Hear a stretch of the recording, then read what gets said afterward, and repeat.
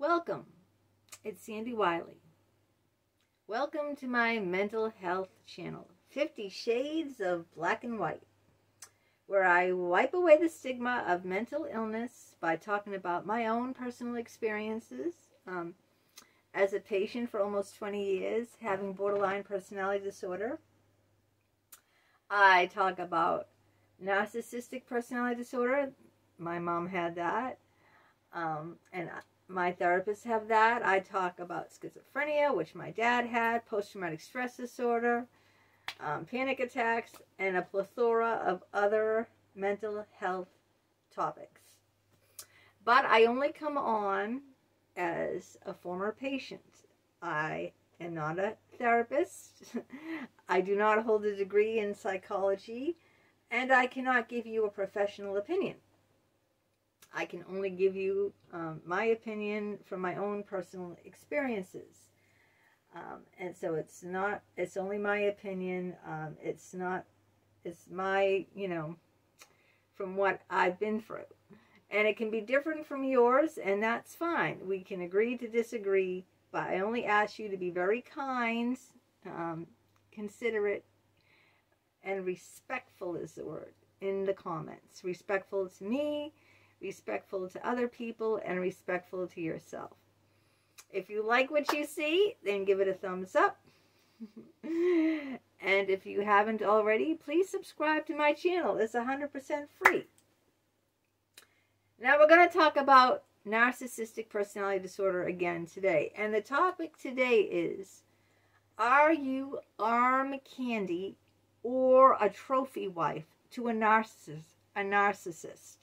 Or have you been in your past arm candy or a trophy wife? Now this applies to men with female narcissists. I don't want you to think that I'm just talking about male narcissists here, because I grew up with a mother who was a covert narcissist, and also my best friend for 12 years was a narcissist. So I'm not just, pointing the finger at guys. You're the narcissist. I'm talking about men and women. Now, narcissists pick partners that boost their ego, make them seem glamorous, decorate them, let them shine. They use partners to nourish their ego, providing them with a positive self-image. Like that ugly old man on the beach with his belly sticking out to here, and he has a beautiful babe, with a model figure, flat washboard belly, like 20-something on his arm. That's arm candy. Or the guy who, marries the $500,000 a year Harvard lawyer who's just like drop dead gorgeous and successful. Or, the woman who go for the football star. Like in high school, right? Those cliques and everything, those snotty girls, they don't really care about, nice guys like my husband. They'll say, oh, that guy's a geek. That guy's a nerd. They want to be on the arm of the football, the lead football player on the college team, who's like 6'4", handsome looking, and, star football player, and they want to be on his arm, okay? They don't want to be on the guys with the glasses and, with the greasy hair and zits who, is a bookworm. They don't want that. Oh, that would make them look bad. See, the narcissists only think about, how are you going to make them look? How are you going to boost their ego?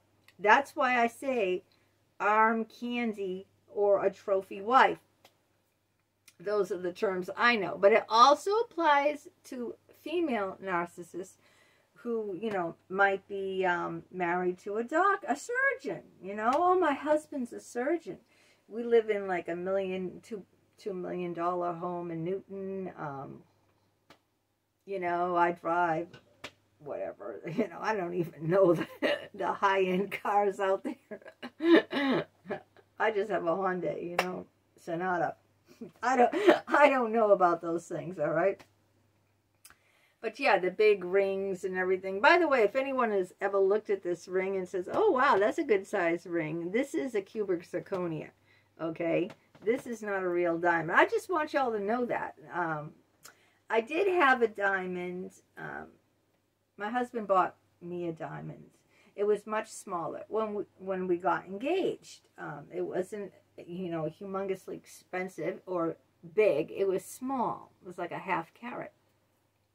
And he put it on layaway. I mean, he, you know, got credit and paid for it over time, you know. We went through a lot of struggles financially, and unfortunately, I had to sell that during one of our financial struggles for cash, and I never replaced the diamond. Instead, I said, you know what? It was oval. I like round stones better, so I'm just telling you this. So I just got, I bet a lot of people won't, I bet if you saw me, and I know the light isn't that, oh, forget it. You know, I'm not going to bother with it, but I think this is like a 2-carat diamond size, but it's a cubic zirconia. But you know, these people with the mink, the minks, you know, the real minks and everything, they don't care about animal rights or whatever. They got to have the big, long mink coats or the rabbit furs and the diamonds. They're married to the doctors, you know. You get my point. All this stuff to boost their ego, right? Positive self-image holds the pieces of narcissist identity together, similar to a skeleton that holds the various parts of our body. Narcissists set high value on themselves, not you. They want to be seen with the, you know, high influential people, right? Because it makes them look important, right? They want to be in those circles of high, influential, rich, famous people because it makes them look important. Narcissists are competent and efficient, not warm. Narcissists don't need to be compassionate, tender, or faithful. That's why most of them are cheaters, liars and cheats. Your liars and cheats out there are narcissists. They will not take care of you. And closeness is an area that narcissists really enter. Not surprisingly, narcissists' relationships typically do not last long. Very soon, they will look for a new relationship in which they can shine again. Let me tell you this. To a narcissist, it's all about the chase, the thrill of the hunt, okay? The thrill of the hunt. Once they have you, then they're easily bored, you know? They're bored. It's the thrill of the hunt for them. That's why they do the love bombing in the beginning, to get you hooked. But then, once they got the trophy, then they're easily bored. It's the thrill of the chase. They have to go out again and get a new narcissistic supply. See, this is why their relationships don't last. All right. We found that narcissists view objects mostly as trophies, similar to deer antlers, buffalo horns, or bear skins, you know, for a big game hunter. The more magnificent, the harder to hunt, and the rarer the catch, the more prestige the conqueror gets from the trophy. You land that doctor. You land that rock star. You land that, you know, football player if you're in high school, or, you see what I'm saying? This is why I'm talking about that they do this for themselves, to boost themselves up, you know? You see it all the time. But then you say, well, why does that, you know, that person fall for someone like that? It's all in their childhood. Everything comes back to your childhood, okay? the psychology of why someone falls for, and I said it's very easy to fall for them because they'll go all non-stops, okay, for something they want until they get it, okay? They will go all non-stops.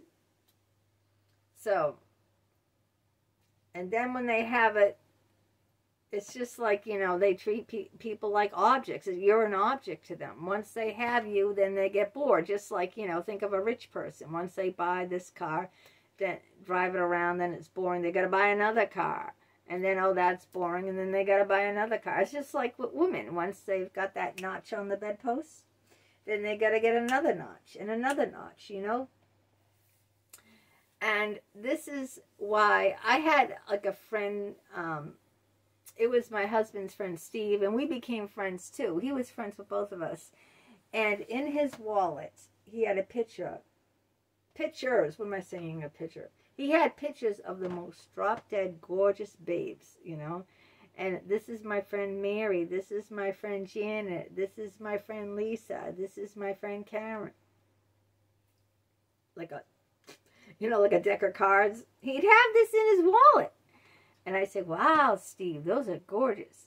And why did he have them? Because they made him look good. Now, the funny thing is about this, none of these girls in his wallet of pictures who were gorgeous, none of them were his girlfriend.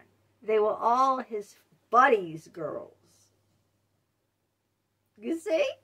He was the guy that all the girls, oh, you know, whenever they had a problem, oh, Steve would be right there to listen, you know. And he was basically friend zoned because I tried to set him up with one of my friends, Maria, and she wasn't interested. She said he's too short. This guy was probably like 5'3". And a lot of my friends did not like short men. Now, short women, men like short women, like me. Men like every type of woman, really. Short, medium, tall. You know, I don't think men really. But some women are snooty, and they don't like men who are short. Like, I'm not one of those. I'm short. It really, you know, I don't know. I guess it's all a matter of, you know, but he had all these gorgeous women, but not one of them were his girlfriend. They were all his friends' girlfriends. But he carried them in his wallet to boost his ego and say, hey, look at all the hot chicks I know. And then he'd be friends with them, you know.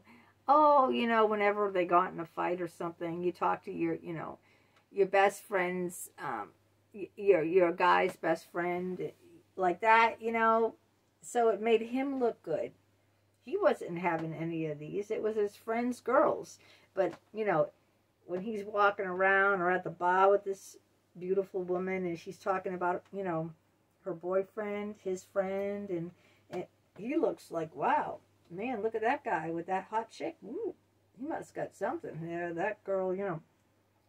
So this is why, you know, the arm candy, this is what I'm talking about. Have you ever felt like that in a relationship? I know I have.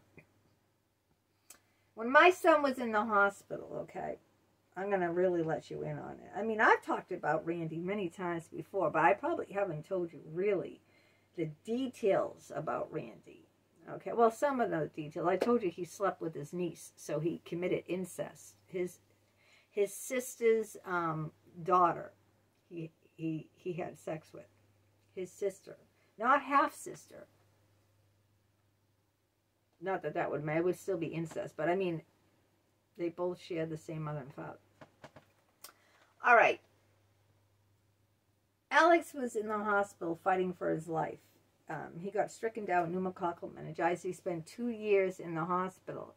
He couldn't walk. He couldn't talk. I mean, go read my books or watch other videos where, you know, I tell you that he lost most of his brain. He has the cognitive ability of like a 2-year-old at best.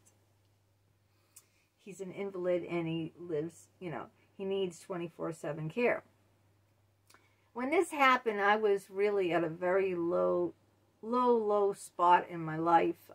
My father was, you know, mentally sick in McLean, he was in an institute. My son was in the hospital.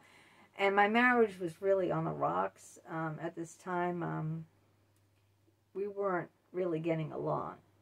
It was kind of like we separated for a week too. It was like we were more roommates. You know, we weren't even roommates. I mean, he'd leave. Yeah, I mean, we never even seen each other. We both he'd leave the house at 4 and 5 in the morning, and I'd leave with Randy from the hospital. After being in the hospital all day with my son, Randy would pick me up at the hospital at 6:30, and I'd stay out all night, climb in bed, go to sleep, and when I wake up, my husband's already left. So we weren't even roommates, because we didn't even cross paths at all at that time. We didn't even cross paths, okay? Now, I was I'm not trying to be like conceited here. I was an attractive, much younger woman. I was like 33 or something. Very attractive, beautiful figure, you know, over 10 years younger than him. This was Randy. He was like 280 pounds, 5'6", so short. He had no teeth. I'm not kidding you. If you saw him, you would say, "Girl, what's wrong with you? You all right?" No education, high school diploma, nothing. He was a manager of a movie theater, but managers of movie theaters aren't like managers of like something else, okay? They don't, like a manager of CVS, a manager of a bookstore, a manager of a movie theater, one movie theater. They don't make that much money at all. I think it was making like 40 grand. I mean, my son makes more than that. He just got out of college. You know what I mean? It's just, and he was like, what was he, in his 40s? No teeth, obese.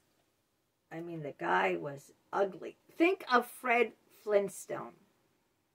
Would you be attracted to Fred Flintstone? Now, here I was, you know, I had a very beautiful petite figure. I was, you know, very attractive looking, and I was on his arm. I was arm candy to him. Now, you'd look at me and say, "Girl, what's wrong with you? Why are you with him?" Because I wasn't mentally sound at that time. There's been times in my life I have not been mentally sound. Now, I've never been institutionalized. I've never been on a mental ward. I've never been on any drugs. I've never, those drugs for, I don't know, depression, anxiety, whatever it is, that you go to a psychiatrist, they write out drugs. I've never been hospitalized. I've never been, I never had a breakdown. I felt at certain times very close to a breakdown, but I never really had one.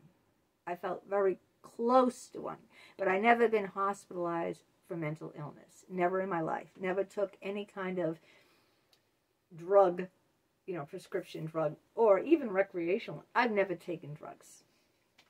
Unless you want to count Advil or Tylenol, then I have. In high school I was on diet pills for a very short time. Very, very, very short. But then, other than that. Of course, I was on clomiphene too for infertility, but that was prescription. So I guess I'm trying to say, wait a minute, that's not entirely true. And then I'm trying to be honest with you, and but you get my point. I was not mentally sound. I was not in a good place. I just needed someone after spending all day with a comatose child in the hospital, and my marriage falling apart, my father losing his mind and with schizophrenia, and I wasn't even speaking to my mother at that point, and I had no friends at that point either. I spent all my day in the hospital. I didn't socialize. He got me out of that place, and when I was with him, he took me out every single night. Every night. After being in the hospital all day with my son, he took me out every night. And that's what it was. It was just an escape. It was an escape to be with him. But I'm sure I was eye candy to him. See, he was egotistical and thought, this chick, let me take advantage of this woman. She's at a very low place in her life. Even my father said he was an opportunist. she's in a very low place in her life, and, you know, it looks good. He took me to a wedding, a family wedding, his cousin's wedding.